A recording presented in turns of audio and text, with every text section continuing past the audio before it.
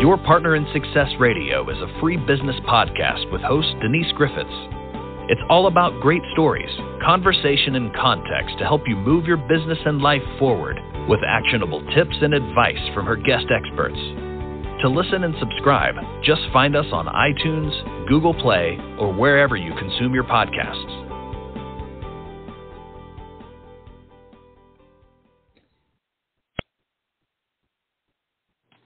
Welcome to Your Partner in Success Radio, where top performers share their secrets to help you achieve your personal and professional goals.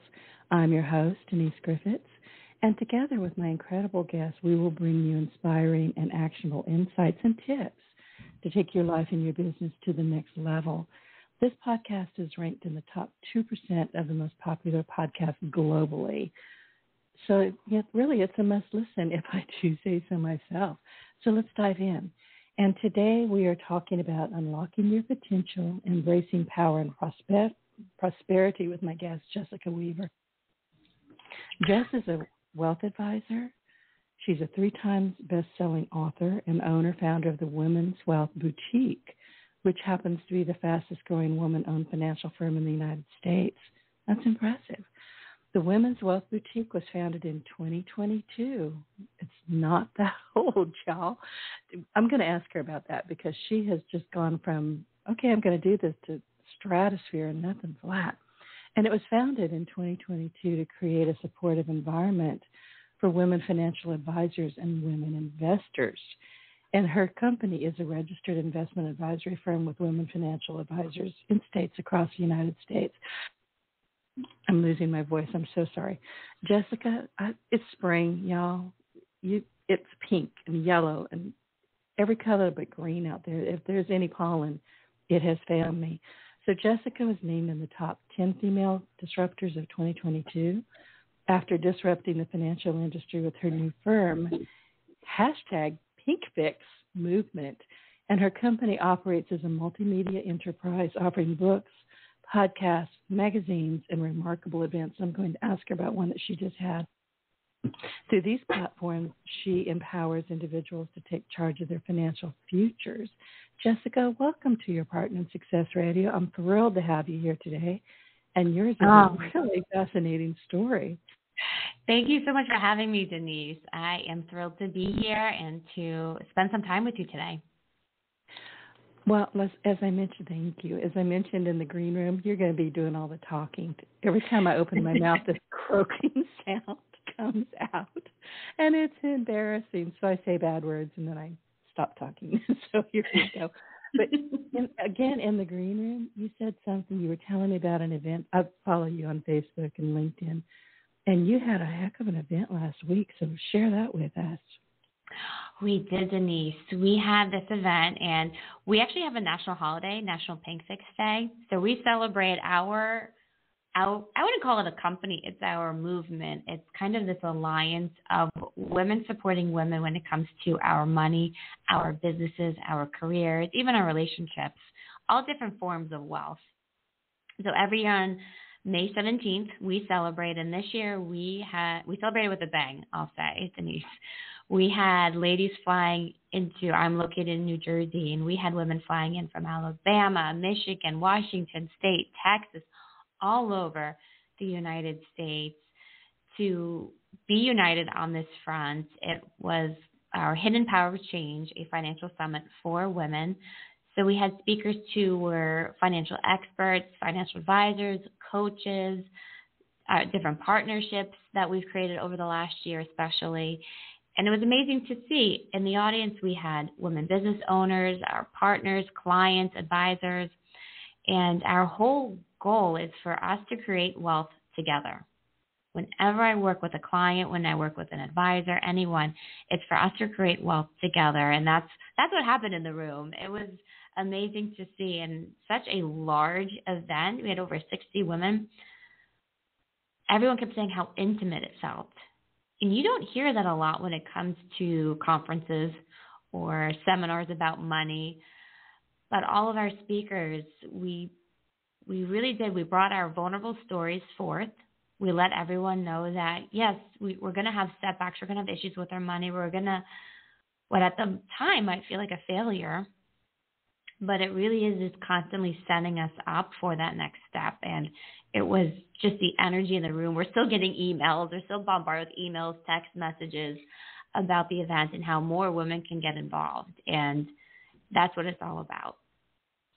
And that's a wonderful story because you're right. Listen, my sister is brilliant at finances. Me, not so much. She lives, breathes, eats it. I'm like, oh, God, I've got to pay the water bill today. It's just, some people just don't understand our money. We don't understand how to operate with it. And I'll be honest with you, we sure as heck don't know who to go to help us. We just don't. I mean, it's a problem for females in particular, and I've talked with other, females in your industry, and across the board, they're saying, men talk to women like they're men. Mm-hmm. Is that what you're finding? Okay, I thought it was just me. No, it's not you, Denise. We've heard a lot of women say, I feel bullied by the man financial advisor. If I have to get mansplained one more time, or speaking over my head, or intimidated. And it was such a compliment to get from so many women that it felt intimate and not intimidated, because that's what happens a lot. And our industry hasn't done our job. We use these big terms that everyday people don't use all the time or are unfamiliar with. And it's almost like this wall that separates us from our clients instead of, let's find a way to connect with one another. Let's break down that wall. And that's why I always start an event, one, with a meditation. Denise, we start all of our events with a meditation. And then two, I'll share a vulnerable story. I'll share a vulnerable story of something that happened to me, a client, advise somebody, and let them know, right, this is a place to get honest. And if we can't be vulnerable, we can't be honest, we're not fixing the real money issues. We're just covering the surface, and that never will lead to sustainable success and triumph with your money at all. No. And I wanted to ask you, what inspired you to go down this particular route, however you want to pronounce it? What made you decide that, and you partly explained it, I think, that women are not really being served well. And I don't think it's deliberate. I hope it's not deliberate. But you're right. We don't understand a lot of the terminology. We get a little irritated, like, dude, I'm not married. Don't talk to me and tell me to go find my husband. Just don't. I've had that happen. It's like, really? Yes. No. That phone went down real quick. It didn't work with me. Oh, no, yes. I always say, don't wait for Prince Charming, because he declared bankruptcy, and you can do a lot better. Well, and if we understand and if we know what questions to ask, that's really all we're asking for. And it's not just a female thing. There's a lot of males, too, that are going, I didn't understand a word of that. And I think it goes back to what you said, the big words, and there's so much about finances and financial responsibility that we just don't know what to ask, male or female. We don't know. Yes, we don't know. We don't know where to start. And when that happens, it tends to just seem so overwhelming to make any steps forward. And you try to go online and research it, and then you're just going to get overstimulated with so much information out there. And that's what we want to break through. So having these different events, we have our own podcast, Women Behind the Millions. I've written several books. We're now publishing our advisors' books. Just how can we get this education, this information out there, but in a way that will engage our audience, get them thinking, even giving them different questions to ask. And it's about our relationship. This isn't a transaction. This is a relationship that we're building. And that's why I love working with female advisors. I love working with female clients, because we are so relationship focused. We are amazing at networking and connecting women together. We love taking time to really get to know one another on a deep level and giving each other space. If a client comes in, and I might have an agenda of what we need to accomplish, but if she comes in and she just needs to vent, Denise, I am going to let her vent. I'm not going to go right into fix-it mode. I'm going to let her be. Let's talk this through. Let's see what kind of epiphanies come out of this conversation, and then we can move forward. But I'm not going to force her into whatever I had on the itinerary if that's not what she needs in the moment. I think women are very good at reading that and sensing it from one another. And we're such nurturers. We do like to be educated before we make a financial decision. And we tend to be more conservative when we invest our money. So there are studies that have shown women are better when it comes to investments and returns because they'll take the conservative route. They take time. They want to get educated. They want to understand what risk am I taking on? Am I okay with that risk? What does it mean if it doesn't come to fruition? What's my plan B?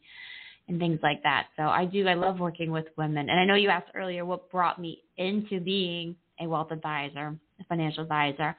I actually grew up in the industry. My father's been one for about 40 years now. And I started working in his office, even stuffing envelopes when I was probably 8, 9 years old, stuffing these cold call mailing envelopes. And then I would work there in the summers. I started to get licensed in college, working internships. And I graduated college in 2010. I joined his firm, and it was all male advisors at the firm. And pretty quickly I felt the odd woman out, I should say. Like I didn't belong. The jokes that the advisors were saying, the wholesalers, all these men in the industry, they didn't feel right to me. But I did what usually happens. I just did what I was told to do. I did what was expected of me. I did what I should have done. And what happened, Denise, is I started to just blend in like everybody else. And I think this happens to a lot of women. We're trying to fit in so desperately that we lose a piece of ourselves. And there's even a picture. We put it on social media a lot, too. You can see it at Pink Fix My Money. And there's a picture of me in a black suit. My hair is pulled back. I have very little makeup on, definitely no hot pink lips anywhere. There's no pink anywhere in the picture. Very subdued makeup, jewelry, everything. And then there's a picture of me now, full hot pink, hair is curled or blown out, makeup, just being who I am. Got a tiara. Let's not forget the tiara. It's on your book. I'm happy to get some height with that crown on my head. But I also noticed, Denise, at the same time I was blending in, I noticed women at our meetings, they just weren't that engaged. And it's not that they didn't want to be, but it's kind of what we were talking about before. They didn't know how to. They didn't know what questions to ask. They didn't know how it was relating to them, right? Talking about this stock portfolio, right? How is that actually affecting their money today and in the future? How is it relating to them taking care of their mother? How is it relating to them getting their kids through college? So I begged my father, can I just start doing some female events? And he finally said yes. And that's where it started. I had an event. I had 25 women show up to, and it was all about women in transition. So we had women retiring, getting a divorce, losing a loved one, becoming a mom who were there. And I thought there's a real need for this. I mean, the women, they were starving for information. They were starving for an environment like this, a community. And that's really what we're building is a community. And then I started writing my blog, Not Your Father's Advisor. That spurred my first book, Strong Women, Stronger Assets, my second book, Time to Refine. I did different programs throughout the years as well, just geared towards women. And then Confessions of a Money Queen was my last book that was released. And then the next year, we birthed the Women's Wealth Boutique. In 2022, we opened up our doors as a registered investment advisory firm, which for people who aren't in our industry means that we are completely independent. There's not a firm telling us that we need to use so-and-so's funds or so-and-so's stock. It's completely independent. We are all fiduciaries. We're putting our clients' best interests ahead of ourselves. And it also opens us up to be able to use the best technology, the best planning software, partner with the best people that we want to, not who the firms are forcing us to. And that was a huge shift for us to be able to do that. And then last year we onboarded 5 female advisors. This year we just onboarded 2 female advisors in Indiana, South Carolina, and then we're onboarding 2 more that are coming up later this summer as well. So within the last year, it really has, the community has grown and expanded in so many more ways than I ever thought it was going to. I opened up my doors at the Women's Wealth Boutique to help my clients, to help me, to just do better in this world for women. And it just inspired a lot of women to, we're coming with you. We want to do this with you too. And from there, it's just taken off. And, I've got questions. I've been scribbling notes down.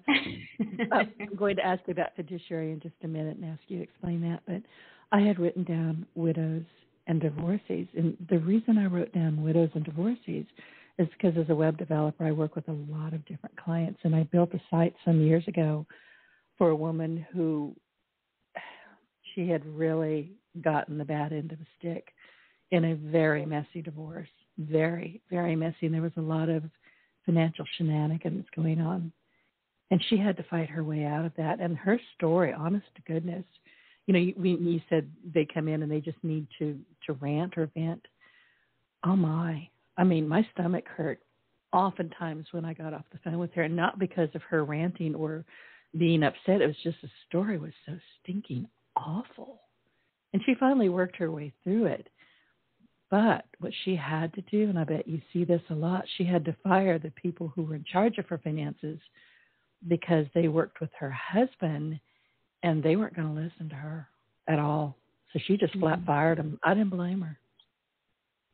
No, I wouldn't blame her either. I've walked into even divorce attorneys with my client, and I said, you need to get a new divorce attorney because they do not have your best interest at hand. They're missing a huge piece of the finances that should have been addressed, things like that. But it's true. Divorces can be so messy. I witnessed it with, family members, friends, and it's why we have a very strong divorce presence at the Women's Wealth Boutique. 3 of us are certified divorce financial analysts because it is so important. So even if one of our other advisors has a client going through a divorce, we will collaborate to help support that client. Even though they're not directly ours, they're one of our firms, and we want there to serve them and have their best interest at hand. And we really do become like that divorce advocate, especially when it comes to the money. Because once the divorce settlement's done, it is very hard, very, very hard to fix it, change it, go back there. Or if money is mismanaged, right? And then there's no more money left. Then what do you do? You're going to go after them, but there's no money. It was just flat stolen. And she's one of the nicest people. She's still a very good friend. And, I update her website every once in a while. And every once in a while I'll think about her story and I just grab my stomach. I mean, she came out of it strong. But, oh, my, she had to go through an awful lot. I'm sure. I'm sorry to hear that. And that's why we try to be as proactive as we can to prevent things like that happening. I'm sorry that happened to your friend. I think it happens to a lot of people, male and female. Where there's money involved, somebody's going to get it wrong. I mean, that's just all there is to it, from what I can see. But you mentioned that you're fiduciaries. I think I know what that means, but explain it to the audience, if you would. Ooh, this is a good question. It's coming up. It's definitely a hot topic nowadays. You see more articles about it. It's more in the press. So a fiduciary means that you need to put your client's best interests ahead of your own, ahead of mine as an advisor. Whenever money is involved, as you said before, there's always a cost to do it.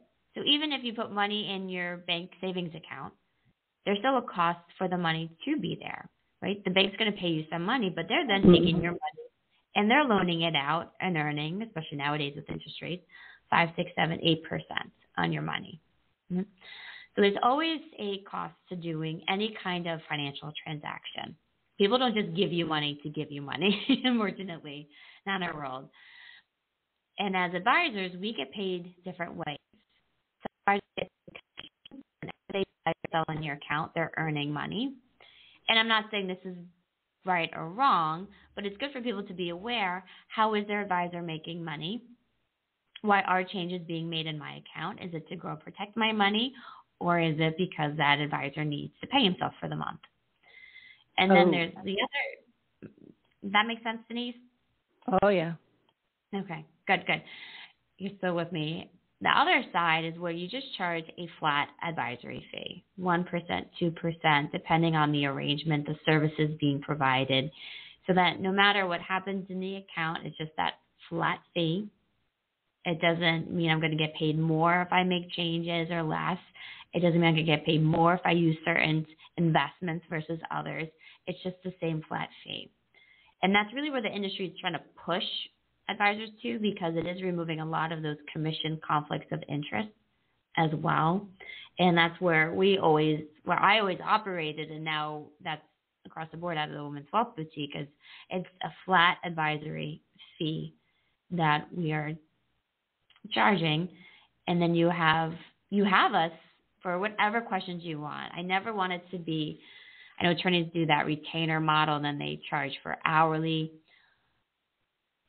What I've seen happen then is, well, somebody might not want to pay for that hour, so they'll research their own advice, or they'll Google it, or they'll ask a friend. Google. That's how we all know we have something horrible wrong with this. Dr. Google, don't do it. Exactly. Find an expert. And then they make this decision with their money, and it might not even be directly with their money, but now I'm like, oh, geez, now how do we unwind that? And unfortunately, a mistake with money can be a lot of money. It can be a very costly mistake. So we always want to have open communication with our clients that whenever they needed us, and they still do, they have our number, they have the link to our calendar, they can jump on it right then and there, and let's talk it through, and they don't have to worry about being charged for that hour. That's just all part of the services that we do to help prevent things. And we never know when things come up. I might get laid off the next day, and I need extra support and help, or my parent might just pass away. Or, as we talked about before, divorce. Now I feel I need to talk with my advisor weekly, monthly. I need updates. I need to hash out what we went through with my attorney or mediation, all those different pieces of it. So removing the conflicts of interest of where the advisor is putting their money, your money, and really look at what are the services that I'm getting from this relationship. Because again, if our goal, as I said before, is to build wealth together. So yes, there is a fee to it, but that fee should put more money back in your pocket, whether it's saving on planning, taxes, growing your money, investment, different opportunities as well. And yeah, I think you actually asked, this is going to be my next question, Jessica. What are some of the current trends or developments in your field, and how are they impacting your world, your work, or your industry? And you just covered the flat fee. Is there anything else that you're seeing that, think, that's good, or, ooh, don't like that?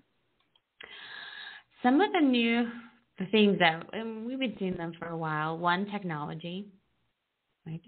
Being able to view our money has never been easier than it is right now, knowing where money is. So there's another piece, like there shouldn't be an excuse to not knowing what's going on with your money, right? You can get on your phone and within seconds have an app and you can see your 401k, your employee benefits, IRA, whatever kind of accounts you have. So technology can be great. It can also be overwhelming to people, especially we are in such volatile times in the markets, especially after last year.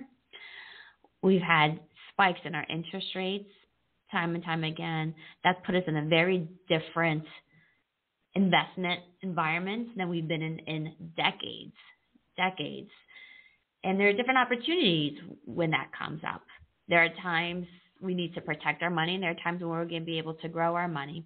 So how to navigate this high inflation, low, no, even negative growth in our economies, in the markets, it's requiring a lot more assistance than ever before. Looking at some investment vehicles that haven't been popular in decades as well. That's where it's beneficial to work with an advisor who is seeing these trends, seeing there's opportunities. No matter what market environment, there are different opportunities, and take advantage of those because they're short-lived. They're not going to be here forever. They're probably going to pace out within the next year or so as well. So technology, the different environments we're dealing with within the markets, and some themes and trends that we're seeing with women as well. Women are getting married later in life. So they tend to have more assets going into the marriage. What does that mean? What assets are your assets and what assets are marital assets? And how does that change once you do become married? Same thing with debt. Your partner has debt, you have debt. How does that remain separate versus marital debt as well? And we're seeing new generations that are becoming, have you ever heard of the term, Denise, the sandwich generation? I have. And that's been around for a while. It has. So that's where, to our listeners, you have your own family. Take myself, I'm a millennial. I have young kids, a 5-year-old and a 2-year-old. And then as my parents age, let's say they need extra help and support. Now I'm taking care of my parents and my children. And there's even some generations that are taking care of their parents, their children, and their grandchildren. Their grandchildren. What is that called? A club sandwich. So that's called a disaster. That's called chaos and stress. Oh.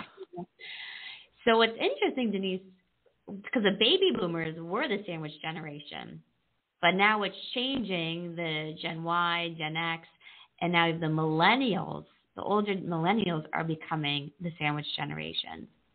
And we're seeing how the long-term care, nursing homes, or estate planning, that's the conversations are changing, is what we're seeing before. You know, the baby boomers' parents, there wasn't conversations about long-term care and nursing homes. No, they brought you home. My grandparents put I can't remember what it was. It was a little green trailer in the back of, they were farmers, and they just put this little green trailer back there. My great-grandfather, I think it was, I can't remember how many generations now, but I remember seeing him. They put a little fence around him.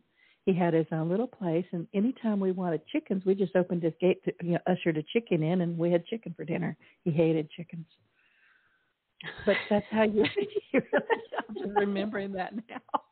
But, you know, he hated them. He was like, okay, Grandma, we're having chicken noodle soup. But it was never there was no place for them to go. They went home with their family as far as I can remember it. Yes, most of the time they did. They aged at home as long as they could, and then they would move in. And it's not like that generation had a ton of assets. Most of them had pensions, some Social Security, right. Maybe a handful of stocks, some CDs, treasury bills, things like that. Now the baby boomers, as they're coming into retirement and in retirement, they have the most assets of any generation before them. So you're going to see more generational wealth transfers happening, moving, like the baby boomers, they're going to pass on their estates to their children and so on and so forth. But the baby boomers saw and witnessed what happened with their parents as they aged. And we hear it all the time, even my parents, like, I don't want you changing my diaper. I don't want you seeing me in that. And they're being more proactive in the planning and the funding strategies to pay, because nursing homes are expensive. I know. And I doubt that this is true, but there's this meme or you know, kind of a joke that goes around every now and then that where a lady said, I'm not going into a nursing home, and she just, you know, moved into a cruise ship and had a good time. Said it was cheaper. I heard that too. Yes, you're looking at, in my area, $10,000 to $15,000 a month. What? A month. In a nursing home. A month. And so it can take all of your assets very quickly. And you see these baby boomers who have worked decades for this wealth. They've worked so hard for this money, and then to just bleed it out at a nursing home. So they're being more proactive, and they're bringing in their children to have the conversations around it. And that's what needs to happen more and more is, what's the plan? What's the funding strategy? How do we pay if I want a home health aide at home first? And then maybe we're assisted living or nursing home. How are we going to pay for it? Or hospice? Yes. Doesn't hospice come into that at some point? Hospice only comes in if you are passing away. So long-term care doesn't necessarily mean you're passing away within the immediate future. It means you can't do 2 of the 5 activities of daily living, which is like getting dressed, eating, bathing, going to the bathroom, and moving from place to place. So And Medicare doesn't pay for it unless it's hospice or the condition's getting better. But with long-term care, usually the condition's not getting better. It's just this very, very slow deterioration, progression of whatever illness like dementia, Alzheimer's. You can't use your legs anymore, things like that. Stroke, right, victims and things. So you pay for it or Medicaid will pay for it, but Medicaid will only pay for it if you are broke, which they'll look at. You have to have less than $2,000 of assets to your name. Now, you can, if your spouse is alive, they can keep, and I believe terrible. It's around $150,000 the spouse can keep in qualified assets. So you're spending through all of your assets and then going on to Medicaid, which isn't ideal for a lot of people. So it is becoming, we have to be much more proactive. We have to look at your health, the longevity on your family, and then what kind of legacy do you want to leave your family members? Do you really care about your wealth being passed on, or maybe going to a nonprofit or a charity as well? What kind of legacy do you want? And if you have a spouse, you really, really need to plan, because you burning through those assets, pay, this happened after the fact. We started working with them, and now they're in their 80s and they have barely any money to live on. So that's not a great situation either. So as you're talking about the trends that we're seeing, more of these conversations are happening, and that's very critical. What are the expectations of the parents versus the children? Who's paying for what? Where's the money coming from? And just letting the children in on their financial world and who's supporting it, the advisors, the estate or elder care attorneys, accountants, CPAs, who's helping and aiding them instead of the children having to figure it all out on top of managing their own life, their own family, their own careers as well. And that is so important. And a word just popped into my head while you were talking, and that word is bankruptcy. Ooh, yes. Mm-hmm. So where do you go from there? Your children are supporting you. Let's say after you spent through your assets and your spouse passed away, but you're still here. Now your children are financially supporting you or leaving the workforce to take care of you. And that's a huge financial hit to both households. If you have to leave the workforce, you're leaving your prime earnings time of your career. You're leaving contributing to your 401k. You're leaving contributing to Social Security. So it hits you a few different ways for your retirement.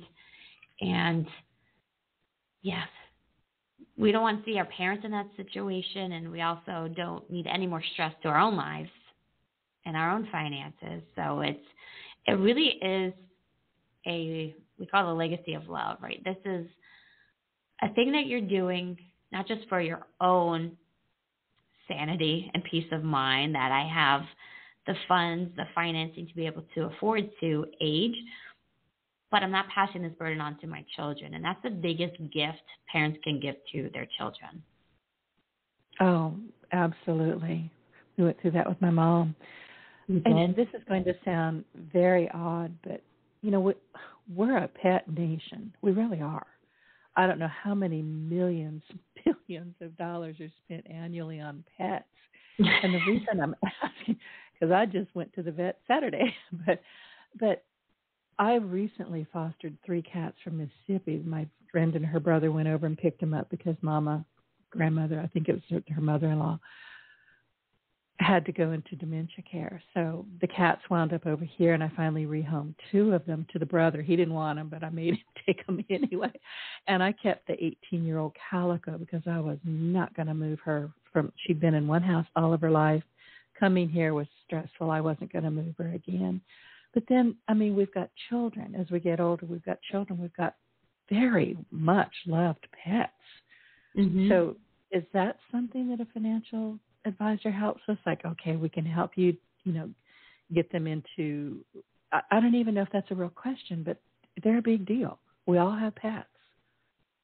It is. And we inherited my grandmother's dog, and he was a 50-pound Cocker Spaniel. So he should have been about 20, 25 pounds. I was going to say, he was a chunk. He looked like a walking ottoman with his haircut. And Denise, we got him and we brought him to the vet right away. And we found out he had Cushing's disease, which is why he was so overweight. He just couldn't stop eating and drinking water. Very bloated. He had a skin disease. And the medication he was on was costing, I want to say, $75 a week. What? It was expensive, yes. And, we did the best we could with him, and he was very, very old. He passed away, I want to say 1 or 2 years of us watching him. And after that, my mom very quickly put into her will a certain amount of money because my parents will always have dogs. Since then, those 2 dogs passed away, but now they have their new dog who they are obsessed with. And it makes sense to have a certain amount of money set aside for those pets so that the next family taking them on can afford the best care for them. Or to have there is pet health insurance. My husband and I, we had it on our dog. We had a little wiener dog named Duke. And when Duke was 2 years old, he had a herniated disc that made him paralyzed in his back 2 legs. Oh. We rushed him to the hospital. I've seen that with those type of dogs. It's pretty common, I think. It is very common, and they did surgery on him right away. They said and he was only 8 pounds. They removed this huge mass from his disc. And the pet insurance, this was a $6,500 surgery, and the pet insurance paid 80% of it. So we didn't have to make the decision, can we financially afford this? We can make the decision, this is what's best for our family, for our dog, and his well-being. So pet insurance, and you can add your pets to your wills to trust they can get I was going to ask about that because, and like you, I have a Facebook group called Feline Office Assistants. I work from home. I have cats and a dog, and they're my company. They help me. HALP. They help a lot. But my one of my gingers, and they'll be 7 years old. Everybody else in the house is elderly, like 17, 18 years old. I kid you not, felines. But these 2 are the youngest, and they're 7. And Silas the Good is what I call my platinum cat. He had 4 UTIs in a row. Oh. And he was about $4,000 before we got it all sorted out. And we got it sorted out by what I call the whack-a-weenie surgery. They basically just took everything out, turned him into a girl. But he hasn't had UTIs since. Wow. $4,000. $4,000. I mean, fortunately, I was able to pay it, but it hurt my feelings. It hurt my bank account. It hurt everything. Yes. I've seen where clients, they get laid off and they immediately buy the pet insurance because, again, they don't want to have to make a decision because of the money. They want to make a decision what's going to be best for their animal, just like we would for our children, their animal. Exactly. And their family as well. I'm so glad that you're giving advice on how people can help with that. Because, I mean, my friend Maggie and I just did our wills recently. She has cats, I have cats, and we have been trying to figure out how we're going to get care for them, especially after, these fosters came from Mississippi. We're like, we better get that fixed. Neither one of us had a plan. So we do now, but something has to happen before you go, oh, let me fix that. Yes, you can even have, depending on your house, life insurance on yourself, and the proceeds can go to, and I'm not a lawyer, but you could have it set up so that the beneficiaries, not that you can't name your cats as the beneficiaries, but some sort of trust, I'm sure, could have it go to them, or even a charity or nonprofit that will help take care of shelter or something, right? Exactly, which is a really nice legacy to have, because yes, so many people have pets and they sadly don't live as long as us, but they do bring so much comfort and a sense of home to people. They really are amazing therapy. They really are. And and that's another thing we're talking about, the sandwich generation. I'm guessing that these people have a lot of things. We all have things. We all have stuff. I look around my house. My house is not messy. My attic worries me. I'm afraid it's going to cave in on me one day. There's so much stuff up there. And we can look around and say, okay, is this clutter? Or, if it's hidden, it's still clutter. It's just hidden. But that used to be cash. Now, all of that stuff has to be gotten rid of or moved or given away. Something has to be done with the pets. You have to sort out the finances. There's an awful lot that happens when generational changes start taking place. And that's when they need to come to somebody like you, would be my thought. Yes, and there's so many logistics of it, and I talk about this a lot. I work with, women who are coming into retirement or in retirement, and you think about it, you go to a nursing home, what happens to your stuff, right? Who's taking care of your house? Yeah, you've got one room. Yeah, who's moving your things, and who's making sure those family heirlooms, your memories, the things that you want to keep and move on, aren't lost in the shuffle either. Or stolen. Yes. That happens a lot. Things happen. I just had a call with clients, and he's close to retirement. She's been retired, and they go, Jessica, we just cleared out our entire attic. They were so excited that they've been in the house for 20 plus years, which happens a lot. You found your spot. You're there 20, 30 years. They go, we cleared it out. And part of the plan, they aren't sure if they're going to move or not. But clearing it out, free them up to the option of it. That won't be an excuse anymore. I can't move. I have too much stuff to go through. And I have clients, they're month by month, they're picking a room, they're picking a project, and they're getting it sorted through. And there are a lot of organizations that can help you, because there's things that you can donate. There's things you cannot donate, like mattresses that need to go. And then who's going to pick those items up? Where do they go? Electronics that no longer work, you can't just throw them out. Where do those go? And then your heirlooms as well. And what can you sell as too? And usually, if you have a good amount of things that can sell, that's going to cover the cost of having this professional do a lot of the heavy lifting for you. And that is well worth it as well. So look in your area, because they are going to be area specific, and start the project. Create a list, everything that you want to organize or get rid of. Create the list, chunk it down, month, weeks, year, how you want to get this done. But what's amazing, Denise, is as we start to declutter our lives, and it could be your emails that you clear out, it could be your phone contacts, it could be your closet, that actually does open you up to receiving more.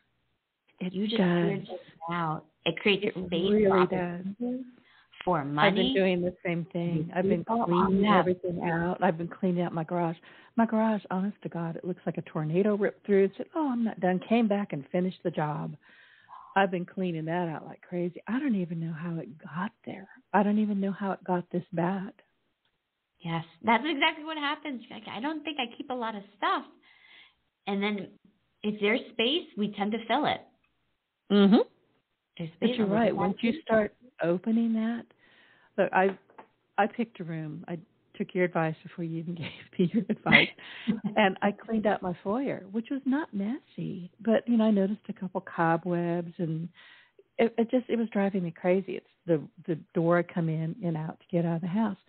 And I moved the bench. I moved everything out, and I cleaned it. And every time, I sounded like an idiot here, but every time I would come out of my office and I would go towards the living room, it's all open concept, excuse me, I would automatically take a right and look at my foyer and go, "Aw, it's so clean." I was so happy. And you know what? I kept it that way.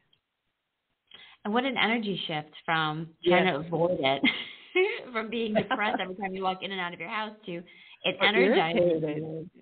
It gives you a sense of peace or calm or excitement to want to do more of that in your house. I'm sure there's something with feng shui, too, to have a clean entrance. I'm sure opens you up to wealth. There you go. But I have noticed that if I clear space, and in my house, if you walked in, you would never think that I'm worried about all the hidden stuff, because it's hidden. We all have the junk drawer. We have the closets. We have under the bed. It's all stuff that used to be cash. Get rid of it. If you haven't seen it in 2 years, you don't need it anymore. Yes. Yes. I remember reading something. If it costs less than $25, and it will take you 25 minutes or more to find it, get rid of it. Exactly. Because it clearly isn't something you use day to day. Right. It can be replaced very easily, and it won't break your bank to replace it. And renting storage is expensive. You basically just made everything in there worth zero. It's just, don't do it. Okay, I wanted to talk to you about your book. I've got it on my desk, and it's the third one. I think you said Confessions of a Money Queen. And like I said, I love your tiara. But this book is 10 Money Moves to Claim Your Power and Your Prosperity. Tell us about the book. This book, so my first two books took me a few months to write. I would kind of mirror them after a program that I saw amazing success with my clients and to win them in them. And then this book, I had an idea what the book was going to be about. I met with my business coach, and we got very clear on what it was about. It was it wasn't confessions yet. It was like commandments, kind of like pillars that you live and die by. And once I got clear on it, Denise, I wrote the book in 1 week. Really? And I said to my husband that Friday, I have 8 chapters written to my new book. This was at dinner, and he got very nervous, and he said, there's going to be no children with this book, because my first 2 books, I was pregnant with them while writing and launching the book. No, there's no baby. Trust me, it's just a book. So we just have the 2 kids. And to me, this book, I love it so much because it was a download from God. Right? He came through very powerfully, and it shows a very different side to money. It shows an abundant side, the spiritual side of money, which is so different in the financial industry. With the financial industry, there's so much fear around money. There's so much restriction around money, and I feel the regulators put the fear onto the broker-dealers, the broker-dealers put onto the advisors, and then we're projecting onto our clients, you have to do this or you're going to run out of money. You have to do this. And I kept seeing through, I've been an advisor for almost 15 years now, we get people out of debt, they go back into debt, or they'd be terrified of money, they'd save $2-3 million, and they'd be even more terrified with their money. Like, clearly what we're doing, it's helping to a degree, but it's not fixing the real root of people's money fears, their issues, these patterns that we find ourselves in money. So that's what Confessions of a Money Queen is. It's a step-by-step instruction manual to reprogram your mind, your emotions around money, to heal any of the money trauma that you had even from growing up. If you saw your parents fighting about money, well, that inflicted a certain perception of money, that money causes resentment, anger, fighting. So you're going to act and operate a certain way with money. So how can we heal the old money patterns and traumas with money? Open yourself up to receiving the wealth, reprogramming our mind, our beliefs, our emotions. And then the practical side, when the money comes in, what do we do with the money? Where are we funneling it? How is it going to help us achieve our goals? What's the right accounts, vehicles, everything to get the money working for us? And that builds the trust. Because money is a relationship between us and the money. And most of the time when people don't have the wealth that they desire, it's because there's a lack of trust. That having more money doesn't feel safe to them, or it's scary. Or if I receive this wealth, will it last? Am I going to blow it? You see so many lottery winners. They win all this money and then they're bankrupt. You see it with celebrities, athletes who have this huge windfall of money and then they're broke. They're missing the trust. They're missing the practical side of, now, how do I best optimize this money? How do I create my own cash cow, my own cash account that keeps pumping money into my world? And so it covers from the spiritual side all the way to the practical side, and it leads you step by step, so it's not overwhelming. It's very piecemeal, right? Piece by piece, I'm going to get this done. I'm going to keep building on what I learned before and leveling up with my money. The first of the book, and I love that you're explaining why you wrote the book and what it's all about. And in the very first thing I read was the earning law stated is that all wealth is created by the human mind. Increasing your wealth is a matter of increasing the quality of your thoughts. Phil Lott, author of Money is My Friend. I cannot disagree with that. You know, if you think you don't have money, you don't have money. If you look, I'll be honest with you, Allison, I'm very deeply spiritual. I'm not religious at all. Never have been, never will be. But I have my guides. I get God winks all the time. I have a lot of beliefs that are not religious. Nothing against religion, it's just not for me. But you think I'm a lunatic here, but I spend a good bit of time during the day sitting on my couch with a cat, you know, either stuck around, you know, behind the couch, you know, on my neck or on my lap, looking up at my ceiling fan. And I talk out loud to my ceiling fan because I'm pretty sure the way the cats behave, there's either spiders up there or there are angels up there. I'm not sure. Probably both. They're always watching me. That's my thought too. And I will state my intentions and my expectations out loud to my ceiling fan. And guess what? It works. Wow. Look at that. That's amazing. I do something, it's not a ceiling fan, but when I walk into my office every morning, I sit down on my couch at 8 a.m. after I drop my kids off at school, and I call it my daily money practice. I sit there, I meditate, I journal, I pray, I talk to God, wherever I feel moved to do, and that's where I get all my inspiration. It's where I figure out any issues that have been happening, and I've learned once to train my thoughts and be very disciplined at filtering through what are my productive thoughts, what are my destructive thoughts. Mm-hmm. And I've also have learned how to get very curious when I have a negative thought or like an imposter syndrome thought, and get very curious, where is this coming from? Is this me or is this somebody else projecting onto me? Is this from something my mom said to me when I was a little girl? Is there any truth to this? And instead of acting on that negative thought, I'm just now curious. Why is it there? Feeling through it, and then you can release it. It's becoming detached from them as well. But I'm with you, Denise. I think having those moments where you can sit in silence and see what needs to come out of you, what do you need to receive back. And you're right. I grew up Catholic. I went to 9 years of Catholic school. I've always gone to Catholic church. But I did have to find my own relationship with God, or you call it your higher power, source, the divine, the universe. There's all these different terms.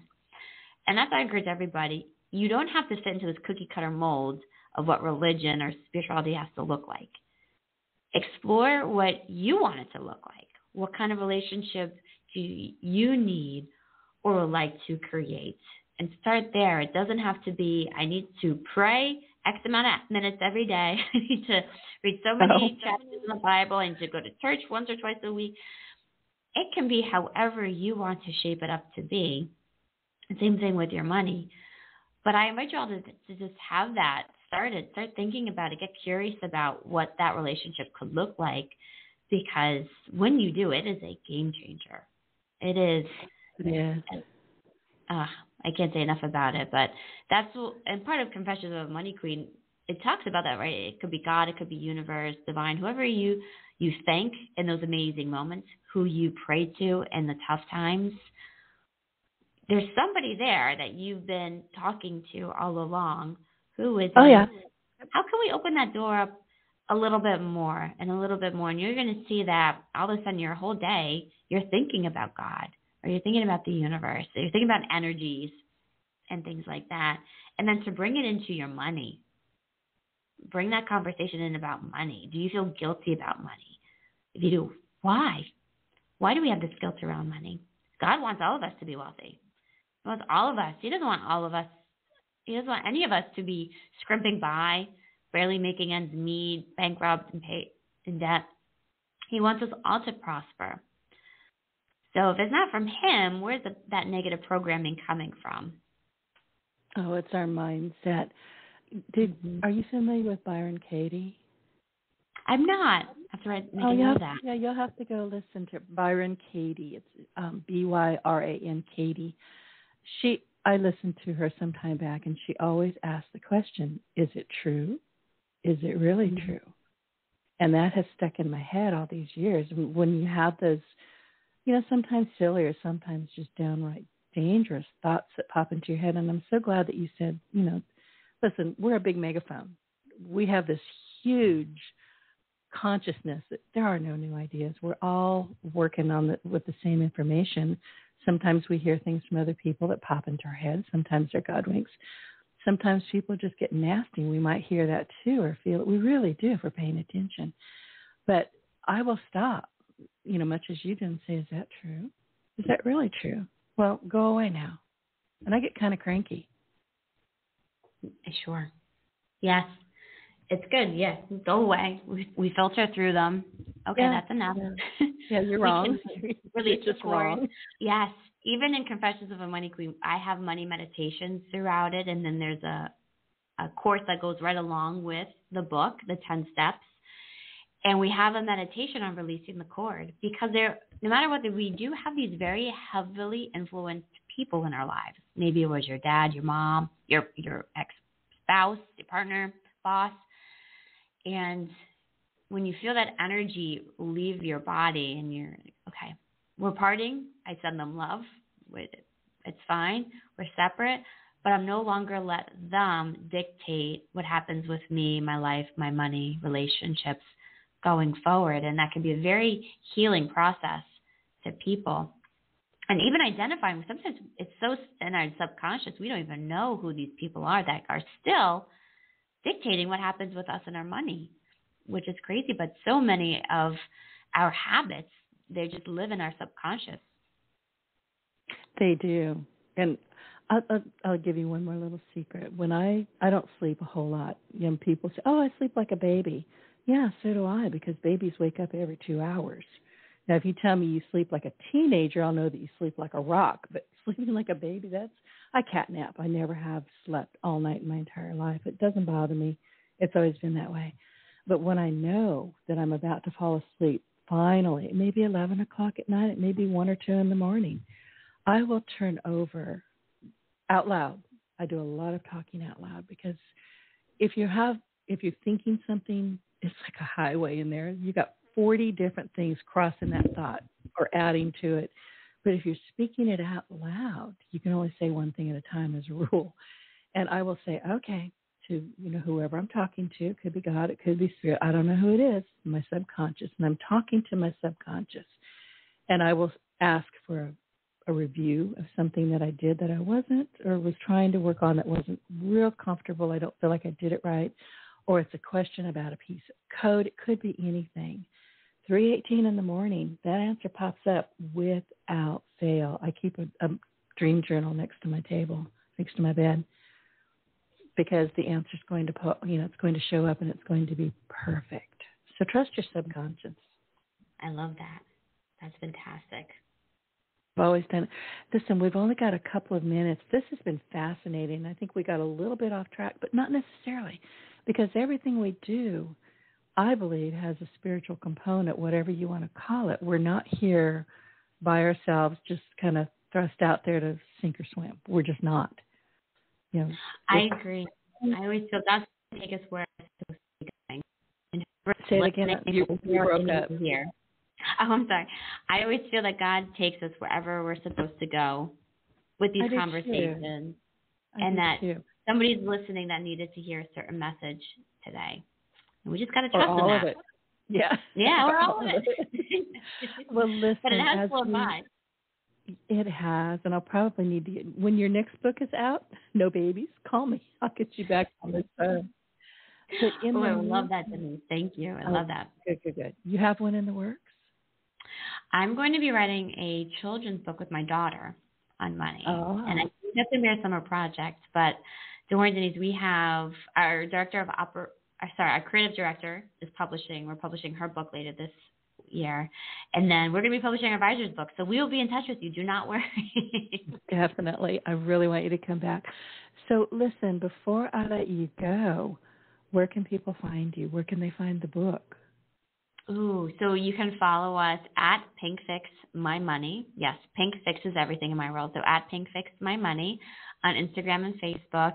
And then you can go to jessicaweaver.com where you'll get all the books. And if you go today, you can grab the free audiobook of Confessions of a Money Queen with all the money meditations, journal prompts, all those good things in there as well. So jessicaweaver.com as well will give you so much love and support for you as well.